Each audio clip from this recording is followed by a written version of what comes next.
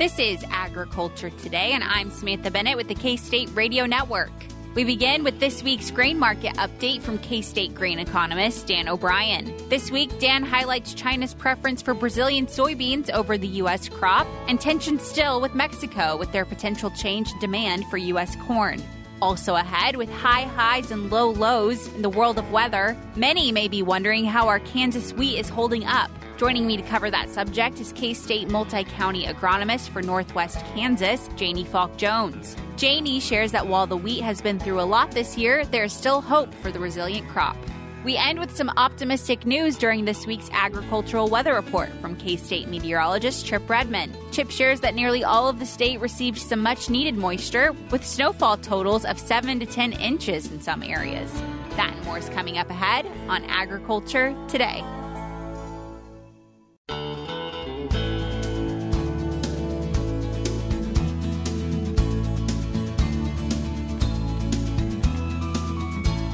This is Agriculture Today. We are beginning today's show with our weekly grain market update. And of course, for that, we are joined by K-State grain economist Dan O'Brien. So, Dan, before we get into things, thanks so much for joining us today. I appreciate the opportunity, Samantha. Absolutely. We're kicking off this Friday, as we always do with our grain market programming, starting with futures outlook. So let's walk through our futures and what we're really seeing there right now. We've had a volatile week. When you look at what's been happening the last several days, I'll start with on the corn market. We had dropped to about 660, back up to close yesterday at 682. And now in our recent experience, that's a little bit of volatility. That's not the big stuff. We're moving 50 cents over or a dollar over 1 or 2 days. Still with the recent volatility, we're still within the recent trading range of about 690 to about 660. Closed yesterday at 682 and a half. Led by concerns over Argentina's drought. Some concern you and I spoke off air about,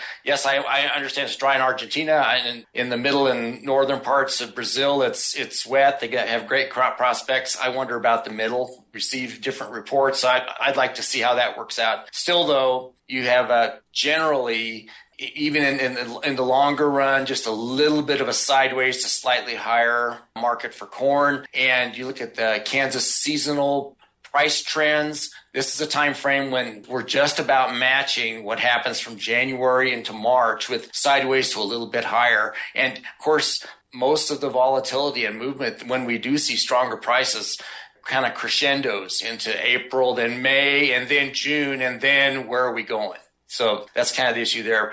I would say for wheat, recent price trends for wheat have also been volatile. In fact, we had dropped down to about 810, 808 there, so thereabouts in the last few days. Now jumped back up to 864 3/4. So gracious for a market that doesn't have a lot going on in terms of supply-demand changes, it's still pretty volatile.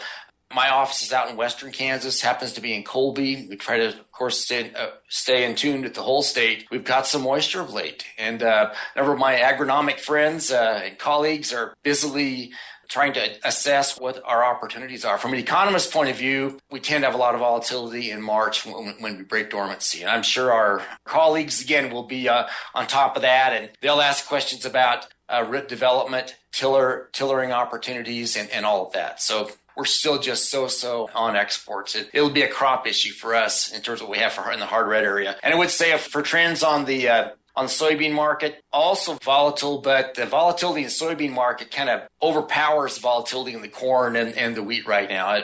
Within the last 2 weeks, we traded down as low as about 1460 up to about 1550, and we just bounce around 20, 30 cents in a day. Well, yes, we're concerned, but it's not that big a deal compared to the volatility in the others. And generally, we're in a long-term uptrend for all the way from last September. And so why is that? Well, yeah, we have this great crop coming on in at least the northern 2/3 of Brazil, but Argentina's crop looks to be damaged by the same dry conditions, intermittent rains, but still not recovering greatly. And most recent export numbers, 69 million bushels. We need about 23, 24 to meet the USDA's projections. Of course, that's all going to change when the Brazilian crop, whatever they have, does come out of the field. We'll cut down some. But again, Argentina's not in the game.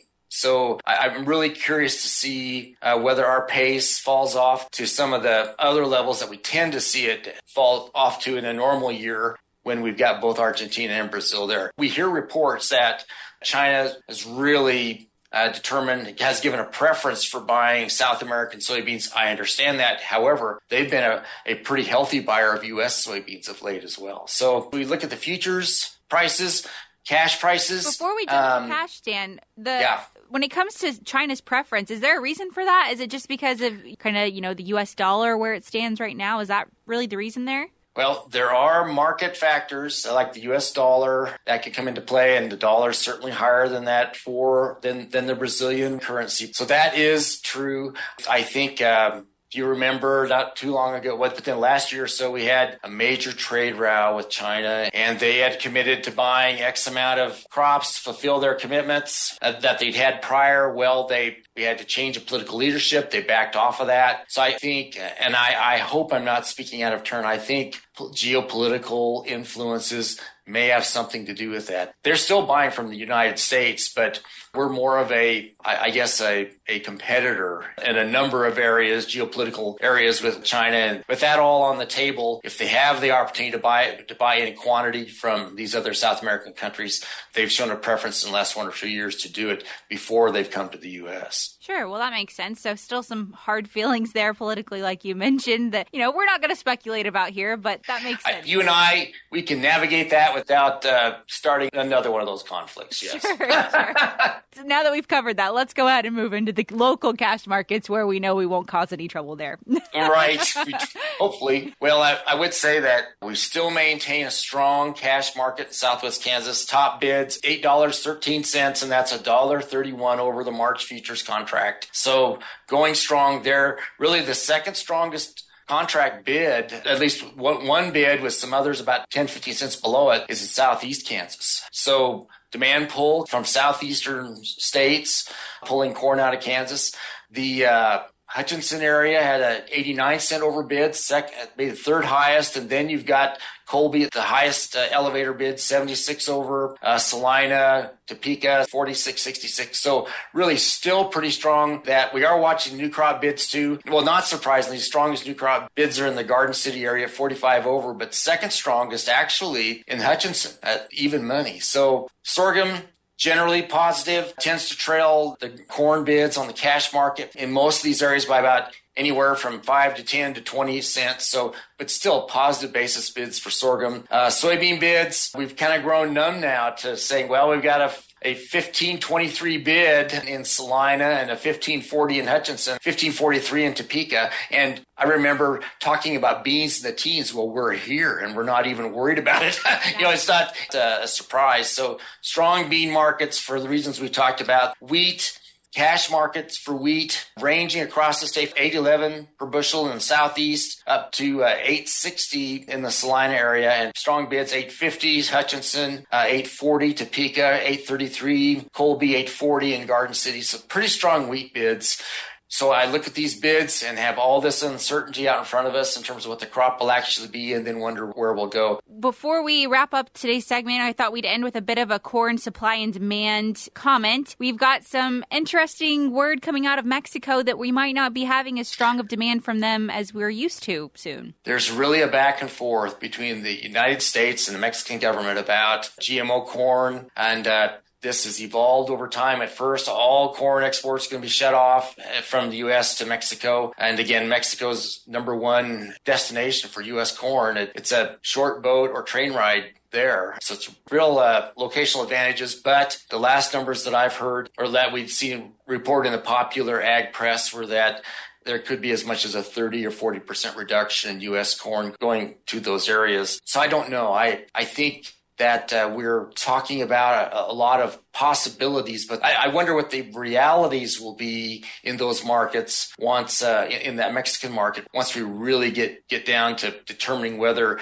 they can find the supplies of the type of corn that they want or that they're idealizing, that they would like to have from around the world. I guess I read a lot of skepticism about them being able to achieve that. Not that we can't continue to provide yellow corn for their livestock industry, but then when you start talking about food consumption, white corn, non-GMO, et cetera, how many people in quantity in these production systems that we're dealing with, are we going to be able to provide, or who can grow corn without herbicides or without insecticide coverage that GMO provides, et cetera, and still not have a food shortage in some of these other countries, particularly Mexico? Sure, and our agronomists to figure out if that is, the situation we end up with, if we can tackle that and feasibly do it. So interesting for sure. And I know you're going to be covering topics just like this and more at our upcoming online Kansas Corn Schools. I've previewed the Kansas Corn Schools before. All of the in-person events have pretty much taken place, I believe, by this point. But the online portion is still to come, right? Yes. As I recall, I think on Thursday, February the 2nd,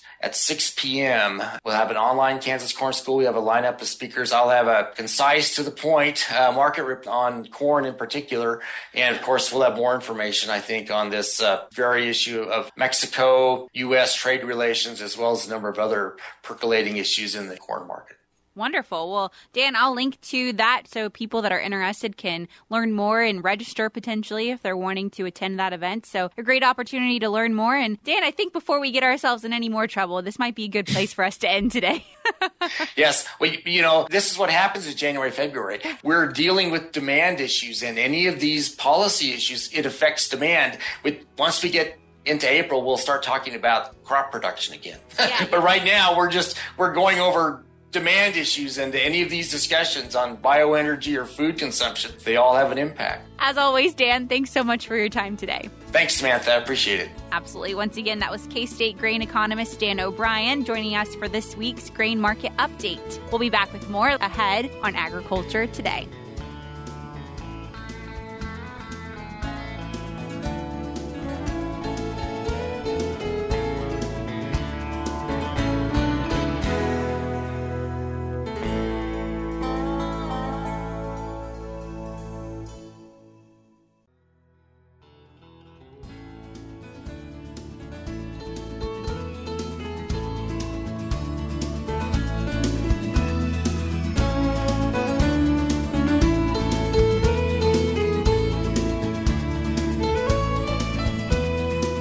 This is Agriculture Today. We are joined now by Janie Falk-Jones. She is our K-State multi-county agronomist for Northwest Kansas, and she's joining us today for a conversation surrounding around one of our favorite crops here in Kansas. It's wheat. So I figured with all of the changes that we've had this winter season, with how weather has gone, temperatures, it was time for a wheat update. So Janie, first and foremost, thanks so much for joining us today. Happy to join. Well, I appreciate your time as always. Like I said, let's talk through some of the strange, I guess would be a good term to use here, our strange weather that we've been experiencing in Kansas.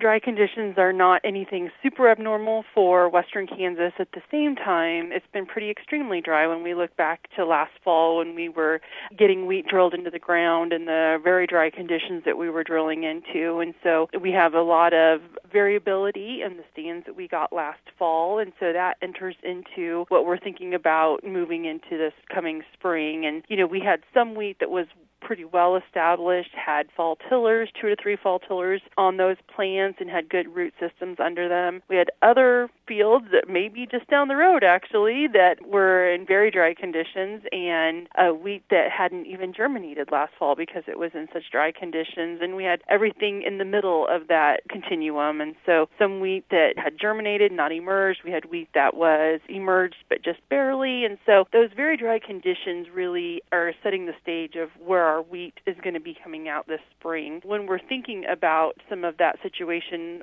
going into kind of the middle to the end of December, we had some extremely cold temperatures here in far northwest Kansas, where we had, I think, 3 nights where we had worse than negative 10 degrees, down to negative 14, I think, in some of the locations, according to the Kansas Mesonet. And so when we're thinking about those very cold temperatures, that raises cause for concern, because when we have very dry soils, that temperature swing is more extreme than if we have moist soils, and that's because the moist soils will kind of help buffer some of those soil temperature changes. And so we knew we had some wheat that was planted pretty shallow and that didn't have well-established root systems, and then with those cold temperatures on top of it. And so in some cases, we're kind of have a little bit of an additive effect on some of that stress that those plants are seeing. So that all enters into when we think about how it's going to be starting to green up this coming spring. Sure. Yeah, I know we had cases where we were even worried about winter wheat kill. I think that's, a term that gets thrown around and people are like, red flags and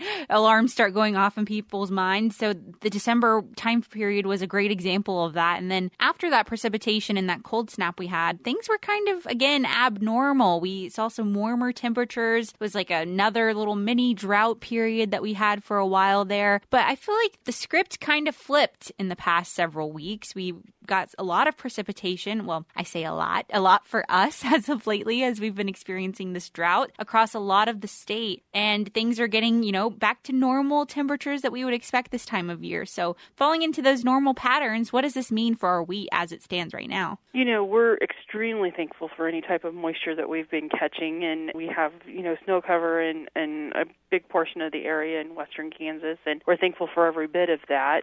In some cases, that snow, some of those snows that we've been having coming through the area have had some pretty decent moisture in them. Others have been extremely dry. And so I did look at the National Weather Service information in Goodland, and for the month of January, it says that we're up to 0.85 of an inch of rain, which is very exciting. We're happy to have every bit of that, but we have to put it in context, is that we are in a situation, looking back for the last 365 days, in some places we're over 10 inches below normal. And so this moisture is great because we're just happy to have every bit of it. We're also still kind of fighting from a deficit area on some of this. And so, we are happy to have it because it's going to help support some of that root growth and growth of spring tillers as we're moving forward. Although at the moment, our wheat is very much in a dormant period. And so while it is still having respiration out in the field, it's very slow and we're not seeing a lot of growth. And so we won't really see a lot of the visual effects of this moisture until we start to warm up in the spring, but we're really happy to have it now. And I know some people are anxious to see how this wheat is going to come out in the spring. If you want to, go shovel some snow and dig up some wheat and bring it in and see how it greens up. I think that's a good thing to do if people are concerned about it, but we're just really kind of in a period where we're in a wait-and-see period on how we're going to move forward with this. Absolutely. Yeah, that's a great tip, to dig some up and bring it inside. Kind of a way of, kids peek at their Christmas presents prior to Christmas time sometimes. It's almost a bit of that for our producers that are out there producing wheat in Kansas. So that was a great piece of advice for sure. And like you said, we still have quite a while to go until things warm up for our state. And there's still a lot of anticipation on, well, are we going to continue to have, much needed timely rain? Is this script, like I said earlier, actually flipping? Are we actually moving into a period where we're not going to be using the word drought as often? And I think that we're still playing that by ear, right? I think very much so. In listening to our meteorologist, Chip Redmond, he has, at least a little bit more of a positive outlook than what I've been hearing from him lately. And so, we are just taking the first steps of filling some profile moisture and really supporting some growth that would be out there for this wheat, and then stopping to think about when we're planting summer crops. But we know that we are still probably deficit for profile moisture and moving forward with that. But we're just extremely happy to have the snow cover that we have now. It's also helping to stop some of the soil that we've had blowing this winter and things along those lines. And so thinking about our wheat crop, you never want to count out a wheat crop. We always talk about it being the crop with 9 lives. Some would say we've ran through a few of those already, trying to get to this point in the growing season. But the wheat that is still very small or that is not emerged yet, we do have some research that says, if we have potential of maybe a half or a 50% yield of what we would have over the stuff that was well established in the fall. But our spring is really going to determine how some of this wheat moves forward, just because we're heavily going to be relying on moisture that is coming in a timely manner this spring to kind of help keep that wheat crop moving along. Absolutely, yeah. So still a lot to come on where we actually end up with this crop. And I know a lot of producers are anxiously awaiting spring, much like I am myself, and I'm sure you are as well, Janie. But thank you so much for this update. I really do appreciate it. Yeah, happy to do so.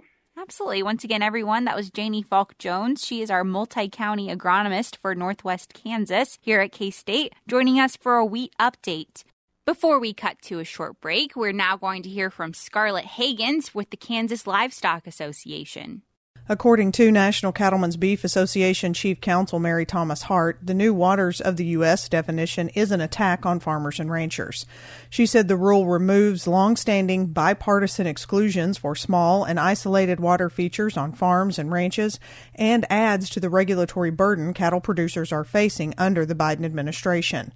NCBA previously had filed technical comments on the rule, highlighting the importance of maintaining agricultural exclusions for small, isolated, and temporary water features like ephemeral streams that only flow during limited periods of rainfall but remain dry the majority of the year. Regulating these features at the federal level under the Clean Water Act disrupts normal agricultural operations and interferes with cattle producers' ability to make improvements to their land. Last year, more than 1,700 individual cattle producers sent messages to the Environmental Protection Agency opposing the administration's overly broad definition of WOTUS. Producers also shared their views with the agency at a roundtable last June.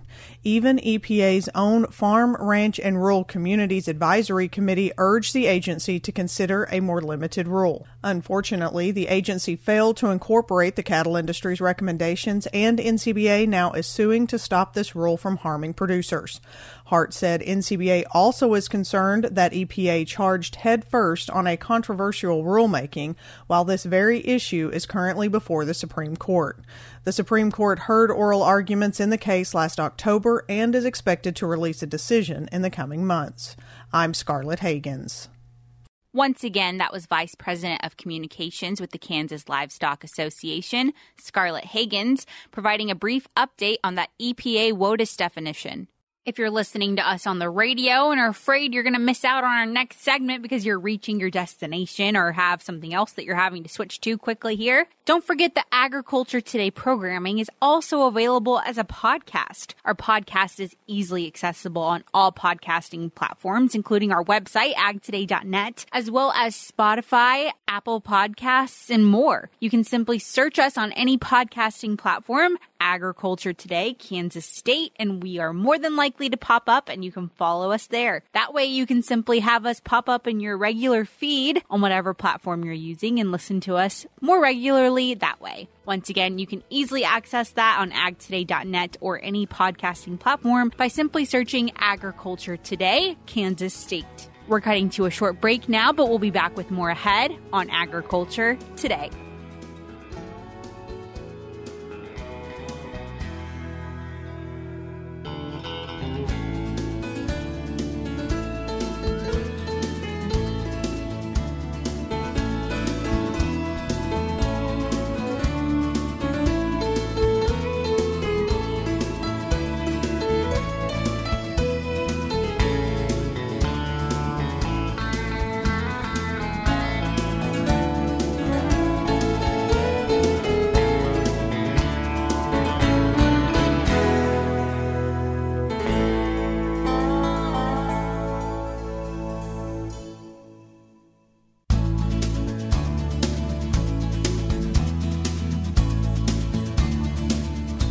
This is Agriculture Today. Along with Samantha Bennett and student intern Katie Figge, I'm Jeff Wickman.